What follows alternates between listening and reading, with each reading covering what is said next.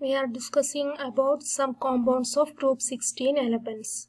The first one binary hydrates ആണ്. Binary hydrates എന്ന് പറയുമ്പോൾ രണ്ട് ഹൈഡ്രജൻ ആറ്റം നമ്മുടെ എലമെന്റ് ആയിട്ട് കമ്പൈൻ ചെയ്തിട്ട് ബൈനറി ഹൈഡ്രേറ്റ്സ് ഉണ്ടാവുന്നുണ്ട്. അതിൽ ഫസ്റ്റ് വൺ ഓക്സിജൻ രണ്ട് ഹൈഡ്രജൻ ആയിട്ട് കമ്പൈൻ ചെയ്തിട്ട് വാട്ടർ മോളിക്യൂൾ ആണ് ഉണ്ടാകുന്നത്. അതുപോലെ സൾഫർ ആണെങ്കിൽ ഹൈഡ്രജൻ സൾഫൈഡ്, അതുപോലെ സെലീനിയ ആണെങ്കിൽ hydrogen സെലീനൈഡ്, then hydrogen telluride, then hydrogen പോളോണൈഡ്. അങ്ങനെ ബൈനറി ഹൈഡ്രേറ്റ്സിനെ കുറിച്ചാണ് നമുക്ക് ഇവിടെ പറയാനുള്ളത്.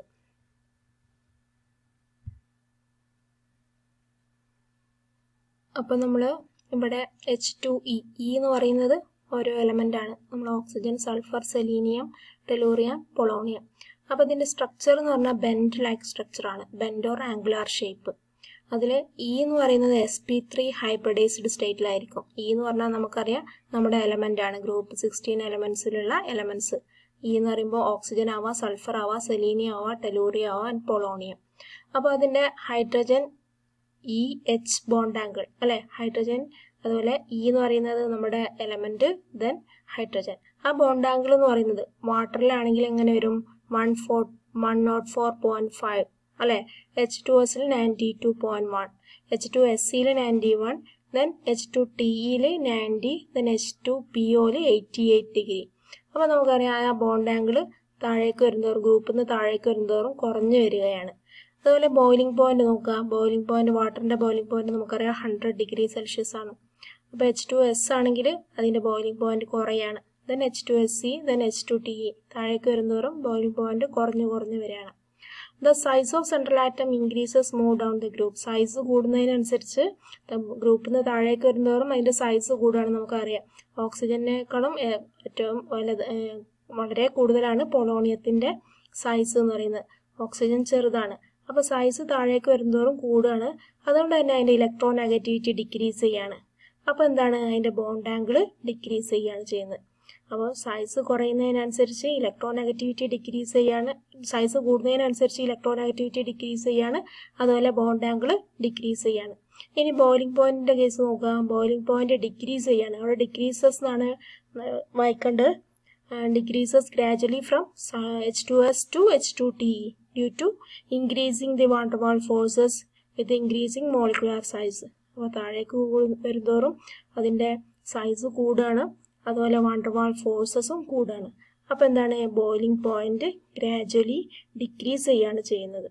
ബോയിലിംഗ് പോയിന്റ് ഓഫ് വാട്ടർ എന്ന് പറയുന്നത് എന്താണ്, 100 ഡിഗ്രി സെൽഷ്യസ് ആണ്. എന്തുകൊണ്ടാണ് 100 ഡിഗ്രി സെൽഷ്യസ് ആണ്? അവിടെ നമുക്കറിയാം വാട്ടറിൽ ഹൈഡ്രജൻ ബോണ്ടിങ് വരുന്നുണ്ട് അല്ലെ, ഇന്റർമോളിക്കുലാർ ഹൈഡ്രജൻ ബോണ്ടിങ്. എന്തുകൊണ്ടാണ് ഹൈഡ്രജൻ ബോണ്ടിങ് വരുന്നത്? Boiling point of H2O is much higher than those of the other group 16 elements. എന്താണ്, വാട്ടർ എക്സിസ്റ്റ് ചെയ്യുന്ന ലിക്വിഡ് ആണ്. ബാക്കി എല്ലാ ഹൈഡ്രേറ്റ്സും ഗ്യാസസ് ആയിട്ടാണ് എക്സിസ്റ്റ് ചെയ്യുന്നത്. പക്ഷെ വാട്ടർ എക്സിസ്റ്റ് ചെയ്യുന്ന ലിക്വിഡ് ആണ്. അതിന്റെ ഇലക്ട്രോ നെഗറ്റിവിറ്റി എന്ന് പറയുന്നത് ഓക്സിജന്റെ ഇലക്ട്രോ നെഗറ്റിവിറ്റി കൂടുതലാണ് കമ്പയർഡ് ടു ഹൈഡ്രജൻ. അപ്പോൾ ഹൈഡ്രജനേക്കാളും ഇലക്ട്രോ നെഗറ്റിവിറ്റി കൂടുതലാണ് ഓക്സിജനിൽ. അതുകൊണ്ട് തന്നെ അതിന് എക്സിസ്റ്റ് ചെയ്യുന്ന ലിക്വിഡ് ആണ്. അതുപോലെ തന്നെ അവിടെ ഇന്റർമോളിക്കുലാർ ഹൈഡ്രജൻ ബോണ്ടിങ്ങും ഉണ്ട്. ഇന്റർമോളിക്കുലാർ ഹൈഡ്രജൻ ബോണ്ടിങ് ഉണ്ടാവും. കാരണം എന്താണ്, ഓക്സിജന് ഹൈഡ്രജനേക്കാളും ഇലക്ട്രോ നെഗറ്റിവിറ്റി കൂടുതലായതുകൊണ്ട് തന്നെ ഇന്റർമോളിക്കുലാർ ഹൈഡ്രജൻ ബോണ്ടിങ് ഉണ്ട്. അതുകൊണ്ട് തന്നെ ബോയിലിംഗ് പോയിന്റും അവിടെ കൂടുതലാണ്. അപ്പോൾ ഇതാണ് ഹൈഡ്രേറ്റ്സ് ഓഫ് ദീസ് എലമെന്റ്സ് നമ്മൾ പറഞ്ഞു. ഇനി ഓക്സൈഡ്സ് ആണ് പറയാനുള്ളത്.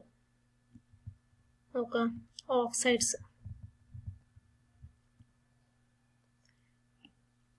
ഇവിടെ നമ്മൾ ഓക്സൈഡ്സിൽ ഫസ്റ്റ് പറയുന്നത് SO2 ആണ്, സൾഫർ ഡൈ ഓക്സൈഡ്. അപ്പോൾ സൾഫറിന്റെ ഓക്സൈഡ്സ് ആണ് നമ്മളിവിടെ പറയുന്നത്. Structure of sulphur dye oxide. അതിൽ നോക്കാം, ഇതിൽ ഒരു ആംഗുലാർ മോളിക്യൂൾ ആണ് SO2 എന്ന് പറയുന്നത്. SO2ന്റെ എസിന്റെ ഗ്രൗണ്ട് സ്റ്റേറ്റിലുള്ള ഇലക്ട്രോണിക് കോൺഫിഗറേഷൻ ആണ് നമ്മളവിടെ കൊടുത്തത്. 1s2, 2s2, 2p6, 3s2, 3p4. ഇനി അതിന്റെ എക്സൈറ്റഡ് സ്റ്റേറ്റിലുള്ള ഇലക്ട്രോണിക് കോൺഫിഗറേഷൻ ആണ് താഴെ കൊടുത്തത്. 1s2, 2s2, 2p6, then 3s2, 3p3, then 3d1. അപ്പോൾ എക്സൈറ്റ് ചെയ്യുമ്പോൾ എന്താണ്, 3pയിലുള്ള ഒരു ഇലക്ട്രോൺ 3Dയിലേക്ക് എക്സൈറ്റ് ചെയ്തിട്ട് നമുക്കവിടെ sp2 ഹൈബ്രിഡൈസേഷൻ ആണ് കിട്ടുന്നത്. SO2 മോളിക്യൂളിന് sp2 ഹൈബ്രിഡൈസേഷൻ ആണ് അവിടെ കിട്ടുന്നത്. അവിടെ ആംഗിളും അതുപോലെ ബോണ്ട് ലെങ്ത്തും നമ്മൾ അവിടെ കൊടുത്തിട്ടുണ്ട്. OSO ബോണ്ട് ആംഗിൾ എത്രയാണ്? 190.5 ഡിഗ്രി അല്ലേ. അതുപോലെ sp2 ഹൈബ്രിഡൈസേഷൻ ആണ് നമ്മൾ പറഞ്ഞു. ദെൻ SO ബോണ്ട് ലെങ്ത് എന്ന് പറയുന്നത് എത്രയാണ്? 143 പൈക്കോമീറ്റർ ആണ്. അപ്പോൾ നമുക്ക് എങ്ങനെയാണ് അതിൻ്റെ sp2 ഹൈബ്രിഡൈസേഷൻ എങ്ങനെയാണ് ഓവർലാപ്പിങ്ങും കൂടെ നമുക്ക് നോക്കാം. അതിൻ്റെ താഴെ നോക്കാം. നമ്മൾ റെസൊണൻസ് സ്ട്രക്ചർ ഓഫ് SO2 കൊടുത്തിട്ടുണ്ട്.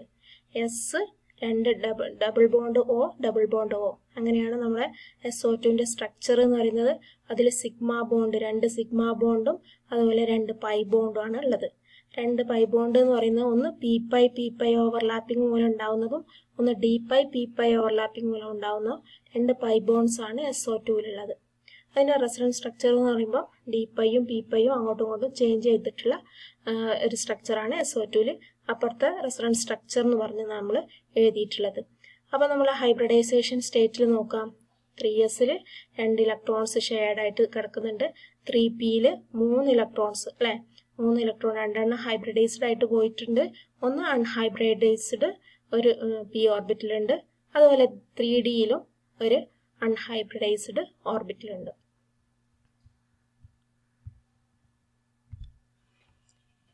അപ്പോൾ നമ്മൾ 3 sp2 ഓർബിറ്റൽസ് ആണ് നമ്മൾ SO2 മോളിക്യൂളിലുള്ളതെന്ന് പറഞ്ഞു. അത് ട്രയഗണൽ പ്ലാനാർ ഫാഷനിലാണ് അറേഞ്ച് ചെയ്തിരിക്കുന്നത്. അതിൽ 1 contains a pair of electrons while the other 2 contain unpaired electrons each. ഇനി നമ്മൾ ഓക്സിജൻ ആയിട്ടാണ് നമ്മളവിടെ ഓവർലാപ്പിംഗ് നടക്കുന്നത്. അപ്പോൾ നമ്മൾ ഓക്സിജന്റെ കോൺഫിഗറേഷൻ അറിയണം. അപ്പോൾ ഓക്സിജന്റെ കോൺഫിഗറേഷൻ നോക്കുക. 1s2 2s2 2px2 2py1 2pz1 അല്ലേ. അതിന്റെ കോൺഫിഗറേഷൻ അതിൽ 2 s ഇലക്ട്രോൺസ് എന്ന് പറയുന്നത് ഷെയർഡ് ആണ്. എന്നാൽ പിയിലുള്ള ഒരു 2px2 എന്ന് പറയുന്നത് ഷെയർഡ് ആണ്. 2py1ഉം 2pz1ഉം അൺപെയർഡ് ആണ്. അപ്പോൾ നമ്മൾ ഇവിടെ ഓവർലാപ്പിംഗ് നടക്കുന്നത് 2pയിലുള്ള ഈ അൺഷെയർഡ് ഇലക്ട്രോൺസ് വെച്ചിട്ടാണ്. അപ്പോൾ നോക്കുക. The electron pair present in one of the sp2 orbital of s sulfur remains unshared. That is, as a lone pair, one singly occupied sp2 orbital of s overlap with one singly occupied p orbital. അപ്പോൾ sp2 ഓർബിറ്റലിൽ നമുക്കറിയാം സൾഫറിൽ sp2 orbital of sulphur overlap with one സിംഗിളി occupied P orbital of first oxygen atom. അപ്പോൾ first 2 oxygen atom ആണ് നമ്മൾ SO2വിലുള്ളത്. അത് first oxygen atom 2p orbital oxygen ആറ്റത്തിൻ്റെ 2p orbital എന്തായിട്ടാണ് overlap ചെയ്യുന്നത്? One സിംഗിളി occupied sp2 orbital of s overlap. sp2 orbital ഒരു സിംഗിളി occupied sp2 ഓർബിറ്റലായിട്ട് overlap ചെയ്യും. Then രണ്ടാമത്തെന്ന് പറയുമ്പോൾ എന്താണ്? സിംഗിളി occupied sp2 orbital of s overlap with സിംഗിളി occupied p orbital of second oxygen atom. അപ്പോൾ 2p orbital ഓക്സിജന് രണ്ടാമത്തെ 2p ഓർബിറ്റലുണ്ട്. അത് overlap ചെയ്യും സിംഗിളി occupied p ഓർബിറ്റലായിട്ട്. അപ്പോൾ second ഓക്സിജനും ഫസ്റ്റ് ഓക്സിജനും ഏതായിട്ടാണ് ഓവർലാപ്പ് ചെയ്യുന്നത്? നമ്മുടെ സിംഗിളി occupied sp2 ഓർബിറ്റലായിട്ട്, സൾഫറിന്റെ സിംഗിളി occupied sp2 ഓർബിറ്റലായിട്ടാണ് overlap ചെയ്യുന്നത്. അങ്ങനെ അവിടെ എന്ത് ഫോം ചെയ്യും? 2 സിഗ്മ ബോണ്ട്സ് അവിടെ ഫോം ചെയ്യും. അതിന്റെ ബോണ്ട് ആംഗിൾ എന്ന് പറയുന്നത് എന്താണ്? OSO. That is OSO bond ആംഗിളിന്റെ angle എന്ന് പറയുമ്പോൾ 119.5 ഡിഗ്രിയാണ്. അപ്പോൾ എങ്ങനെ? Electron pair present in one of the sp2 orbital s remains അൺഷെയർഡ് ആണ്. Then that is as a lone pair, one singly occupied sp2 orbital of s. അപ്പോൾ സൾഫറിന്റെ ഒരു sp2 orbital occupy ചെയ്യും. ഓക്സിജന്റെ 2p ഓർബിറ്റലായി സിംഗിളി ഒക്യുപ്പൈഡ് p ഓർബിറ്റലായിട്ട് ഓവർലാപ്പ് ചെയ്യും. അപ്പോൾ first oxygen ആയിട്ടുള്ള ഒരു sigma bond form ചെയ്യും.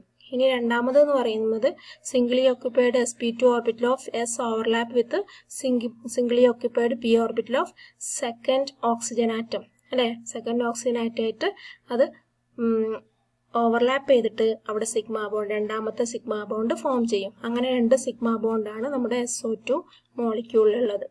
ഇനി the s atom has unpaired electron each it's അൺഹൈബ്രിഡ് 3p orbital.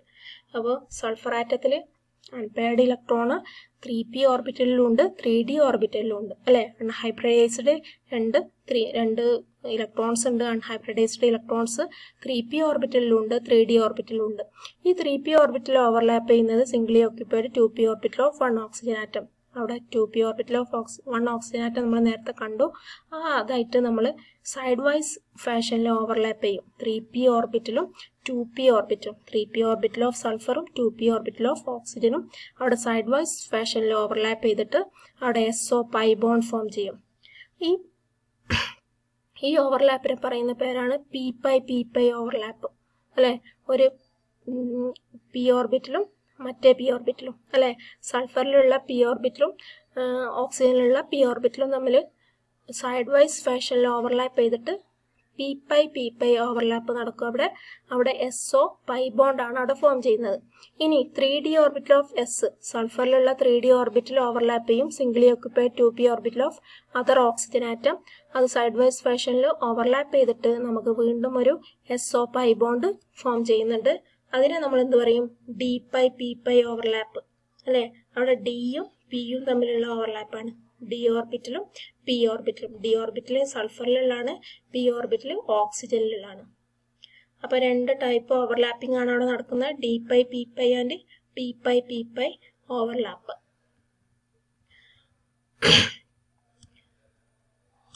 അപ്പൊ താഴെ നോക്കാം. അതിന്റെ റെസൊണൻസ് സ്ട്രക്ചർ ആണ് നമ്മൾ കൊടുത്തത്. SO എസിന് positive charge O minus. Then അതിന്റെ റെസൊണൻസ് തിരിച്ചിങ്ങോട്ട് വരുമ്പോൾ S+ O- തിരിച്ചിങ്ങോട്ട് വരും. അപ്പോൾ നമ്മൾ അതിന്റെ റെസൊണൻസ് സ്ട്രക്ചർ ആണ് കാണിച്ചത്. അവിടെ d p ഓവർലാപ്പും p ഓവർലാപ്പും നടക്കുന്നത്. അപ്പോൾ 2 സിഗ്മ ബോണ്ടും 2 പൈ ബോണ്ടും ആണ് SO2 മോളിക്യൂളിൽ ഉള്ളത്.